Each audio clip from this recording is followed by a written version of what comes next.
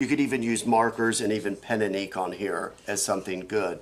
So Emmy's going to use some of the watercolors now and splash some color onto the board. That green gold makes me so happy. Ooh, and you can see how so it grabs pretty. hold of the color, still shows some texture, and gives lots of vibrancy.